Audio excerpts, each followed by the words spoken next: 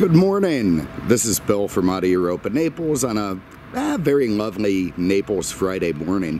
Haven't made a video in a while. I apologize for that. It's been a mixture of things, all of them retarded.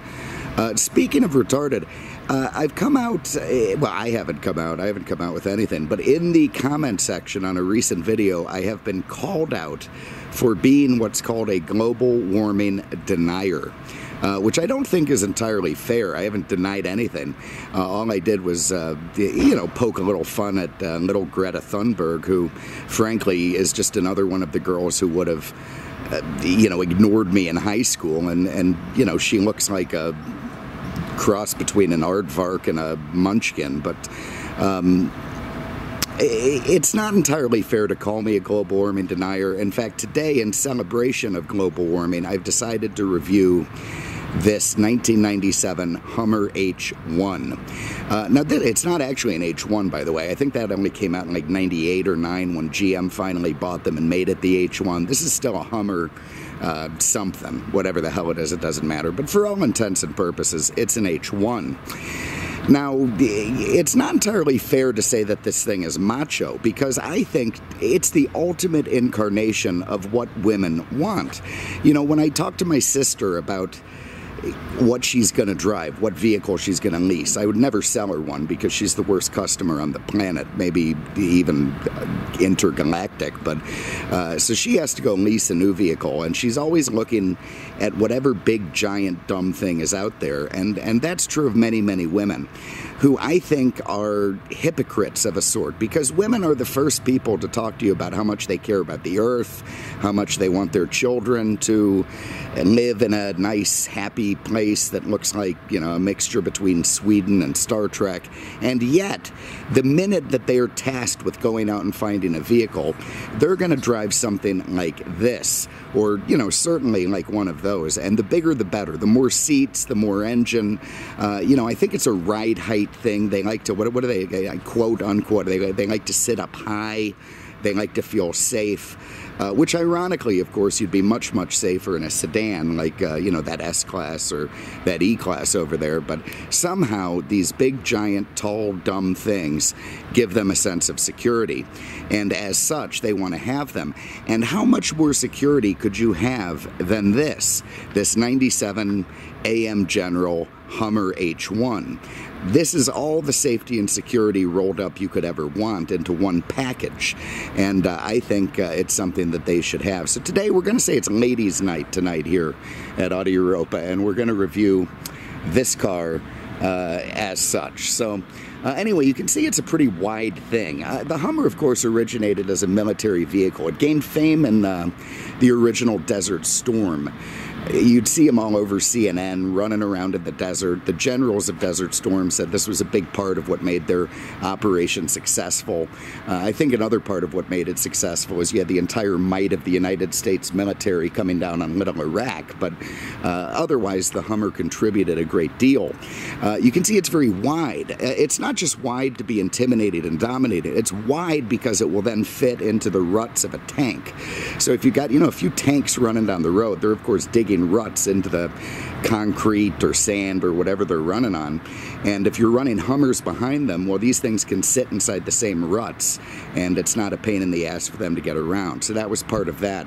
While we're here at the front, you can also see the ground clearance this thing has is pretty phenomenal.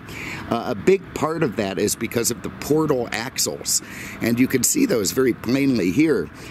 Where the axle shaft is coming in at the top of the wheel, and then it spins the wheel using, gearing inside. The brakes are inboard; they're not out of the wheels.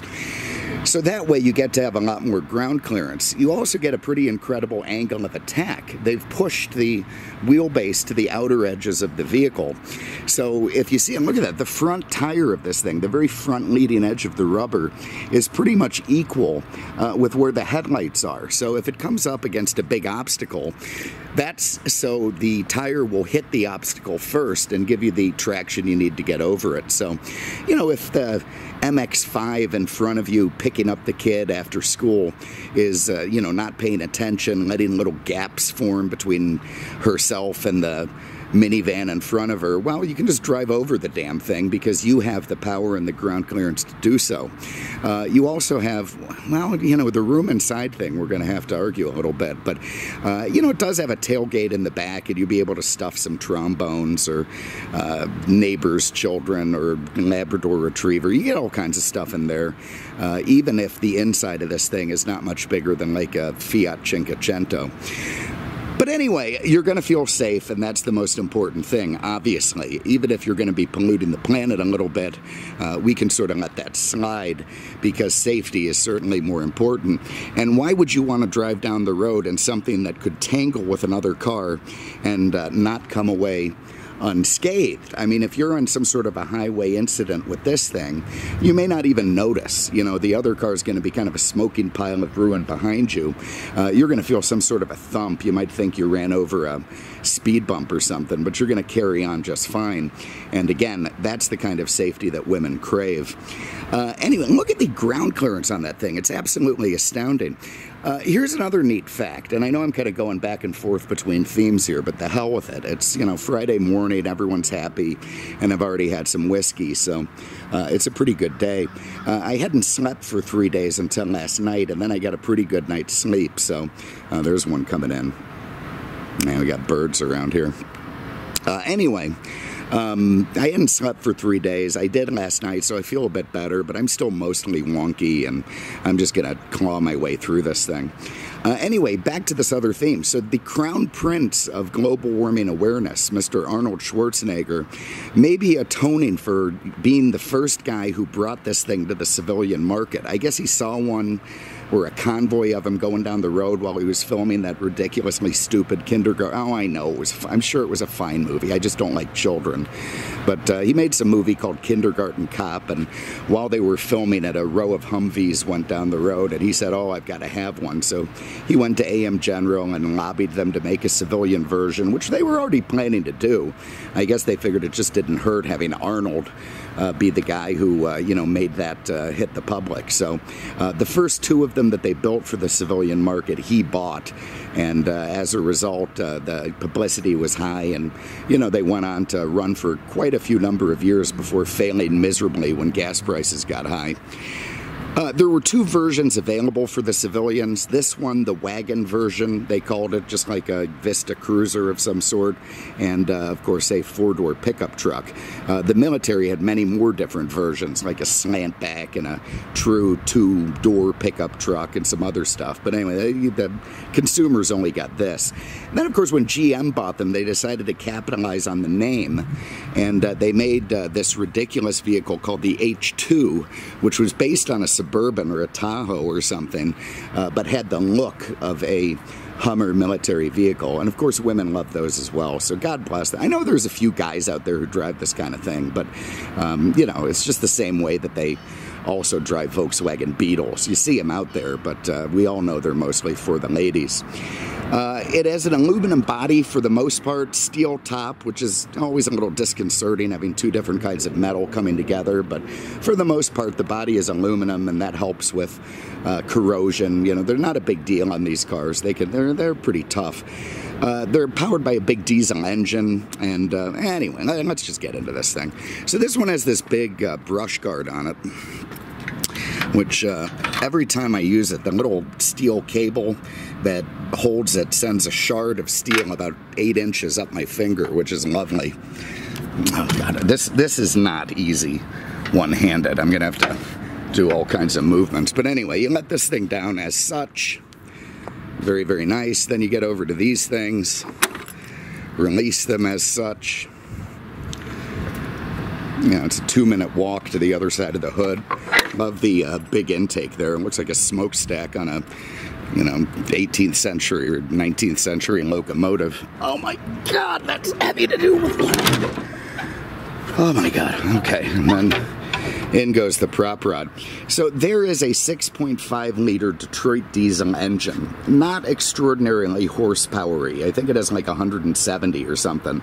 But of course it's got plenty of torque, and it's the appropriate engine to move this rather heavy machine down the road. Horsepower rating, I don't know, somewhere in the 2s. You know, it would benefit from having 4 turbos and sort of a worked over diesel, which I think people are doing now. They're making these things, they're old enough now, they're becoming resto modded, like 69 Camaros. So, you know, if you want to do that, you could probably have this diesel upgraded to be even more ridiculous than it is now. But I love the big AC compressor on the top. You didn't see that in the military versions. They didn't care if those guys sweated to death. That wasn't a problem for them at all. The civilian ones, you got to have air conditioning. But anyway, there it is. And if you look, you'll notice the engine is pushed way back. It's high, and it's moved towards the passenger compartment. And of course, what that does is sort of centralize the center of gravity. It makes, you know, the thing much more stable under duress, which these things often were. All right, God help me. Let's get this back down. I'm gonna pull this back. I'm gonna kill myself doing this. I know I am. It's bad. Now it's just gonna slam. Oh my God. Okay, there it is. So let's get this back in. I understand there's some sort of, you know, little cultural war between Jeep and Hummer people, which is cute and adorable. It's probably not unlike the war between Camaro and Mustang, but I don't know, I think comparing this thing to a Jeep is, well, I guess it's fair enough. They were both began as military vehicles. It's just this is slightly more intimidating than a Willys. All right, so there we've got our little pokey things almost in. Oh, for the love of God, the hell with it. It could stay right there. As long as we get one in, we'll be all right. There it is. There, the shard up my finger. Jesus. All right. Okay, is that enough? No, probably not. Oh my God. Oh, forgive me. All right, this is ludicrous. I need a helper. I really honestly do. I'm just going to leave it like that. Anyway, there it is. This guy's put some extra lights on the front, which of course helps it make, you know, become a little bit more impressive, imposing. By the way, you know, I go away for a couple of days. The last time I did, Marty bought this ridiculous town car, which unbelievably is just sold. I can't, you know, 2 guys in the world wanted that, the one who bought it new and the one who bought it now. And now I come in and there's this thing. I'm not going to go into it now, but I mean, if you could choose a vehicle that's further away from anything that makes sense to me, even this makes more sense to me than that. Anyway, we'll be getting to that later. So what else can I tell you before we hop in? These original Hummers had a tire inflation system, which was kind of unique at the time, a cool feature, and it was of course military derived. So if you're chasing after the bad guys and they shoot out your tires, you could hit a couple buttons inside and it would shoot high pressure air into the tires to get them back up inflated again so you could go, you know, machine gun them to death. It's a great system, except it never worked. So most of the time it got removed, and it did also in this one when they put upgraded wheels on it. And you're not going to miss that thing at all. I've also got, well, it appears to be 2 fuel tanks. Don't quite understand that. I'm sure, I don't know. I didn't look that up, so you're stuck. You also have a trailer hitch back there. Probably has a decent tow rating. Start inside the back. So here you go. The ladies are going to like this. There's plenty of room to go shopping, plenty of room to stuff a kid in there. You've got little hooks. You can zip tie your wiener dog or toddler down. He's not going to go flying around. This one, brilliantly, the guy installed a couple of JL audio woofers back there with the screens pointed in such a way that any cargo is immediately going to smush them, as has happened. But it looks like it didn't incur all the way through into the woofer, so you still probably get some sound out of them. You have these big humps here for the wheel wells. Those things slide open for ventilation, and so a very useful, you know, back cargo area for going to Whole Foods or JCPenney or wherever it is the ladies go today to get what they need, and they're not going to be, you know, wanting for any room back there. Nice stuff. already under the hood with these kind of cheesy looking door handles. Okay, so there's one of the features with the Hummer that is, to me, kind of a problem, is room. So you've got this enormous, giant 80-ton vehicle. It's a 4-seater inside, and not just a 4-seater, but seats that would look small in a Volkswagen Beetle. I mean, they're just absolutely tiny. And that's, of course, because this thing was not designed for passenger comfort. It was designed to carry a bunch of, hapless soldiers to, go become cannon fodder for somebody. But otherwise, it's all designed to be mechanically up high. So all of the running gear is lifted from underneath and at the bottom as high as they can get it. So it runs right down the middle of the vehicle. Probably got transmissions under that thing. And that, of course, incurs onto your passenger space. So when they made the civilian versions, they did what they could. They made all that little wood grain and switches and, stuff to try and, it reminds me of the Cadillac Cimarron in a way. They take the Chevy Cavalier and try to turn it into a Cadillac, and it was just funny to see the little parts they bolted on the Chevy to make it rich. And they've done the same with this Hummer, so you do have some sort of falling out, maybe the seat's just shrinking. Anyway, you got a couple of video screens back there, so you can play Black Hawk Down for the kiddies, or whatever you want to do. And I suppose your Canadians, if they fit back here, they're going to be kind of chipper, at least. And funny enough, this thing was a Canadian vehicle. I didn't think the Canadians would go in for stuff like this, but they did.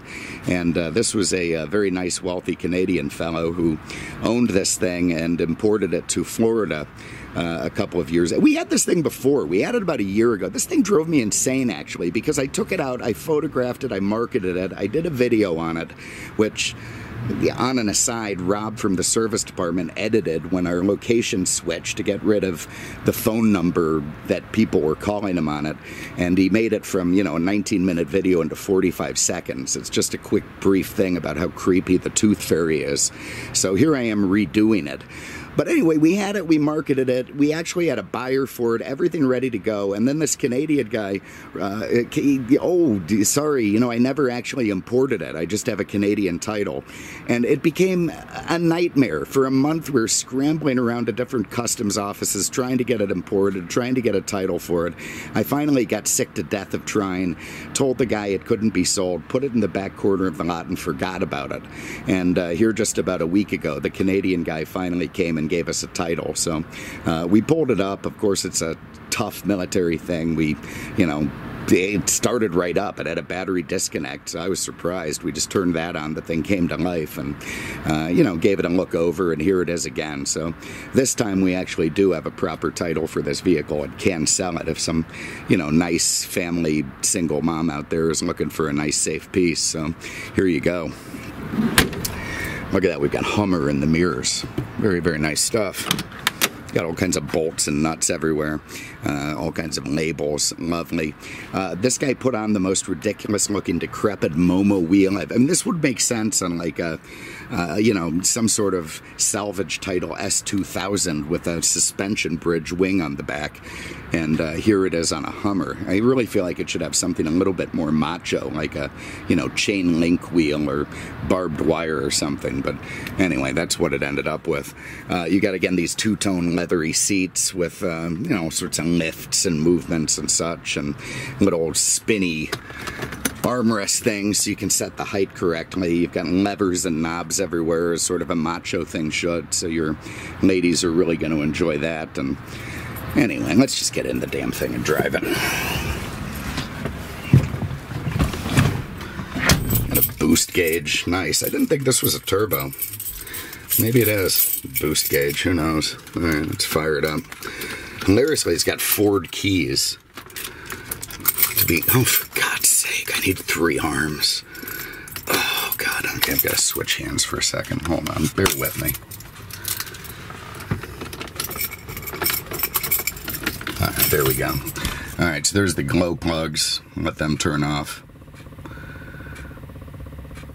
Come on now. Oh, come on. This thing lit up every time perfectly. There we go. All right, so you got a nice menacing growl out of there. I believe the 97 saw some sound deadening upgrades on the body, and if that's true and this thing is more sound deadened than prior models, don't get a prior model because this thing's loud as hell. There really is nothing else like sitting in a Hummer. You have this strange, entirely vertical windshield running for hundreds of feet off to the right. You've got this big dashboard with strange angles.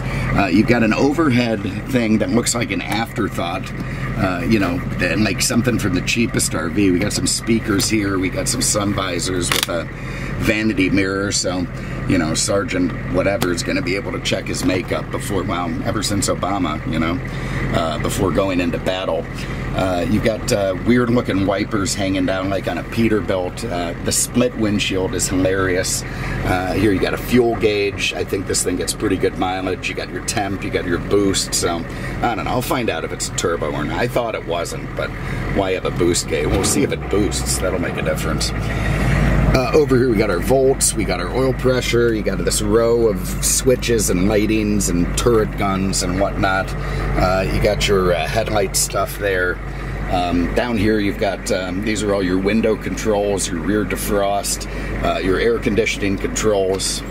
Nice, got some AC going. You've got this big dumb looking Panasonic thing. Let's see if I can make it work. Probably not, nobody's tried this in a while. Oh, there we go. Look at this. It's coming out. This looks like something you'd find in a Honda Accord in the 90s with a guy who's real proud of it. So anyway, we've got a DVD player there. I don't know if any of it works. We'll find out.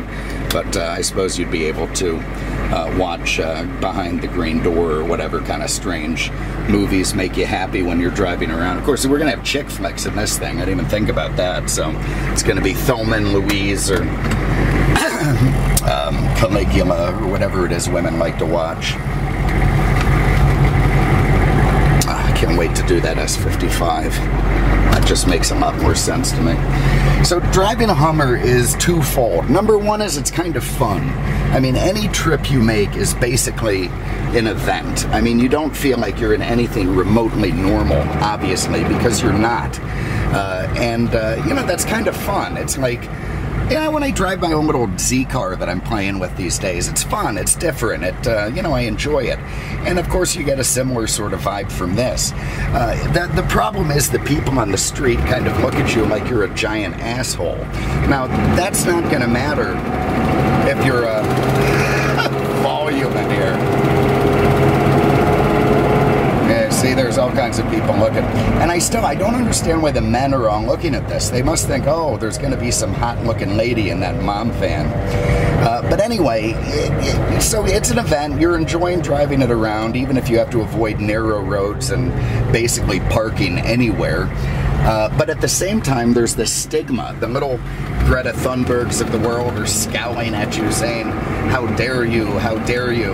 And honestly, because it's women driving this SUV craze, I don't entirely understand why they get to be excluded from the SUV derision. But they seem to be. Nobody's coming down on women for that except me. So, you know, please help me out with that. Join in. Help me to save the earth. Help me to convince women to start driving much more fuel-efficient, reasonably sized things. Anyway, so they're really going to like this because they're safe. There's nobody that's going to be able to crash into them and hurt their snotty little kids. And, you know, they're going to be able to fit all kinds of stuff in. Band practice won't be a problem in the back, as long as they don't need a lot of passengers, because, again, it just has 4 tiny seats. Oh, this was a mistake. We'll see if we can make a U-turn here. But, you know, driving it, is it civilized? No. Does it feel ridiculous? Yes, pretty much. But it still can be driven in such a way that it's not entirely retarded. I mean, you could just navigate your way to, you know, to school or work or the shopping mall, the grocery store, you know, while feeling like you're in a residue of normalcy.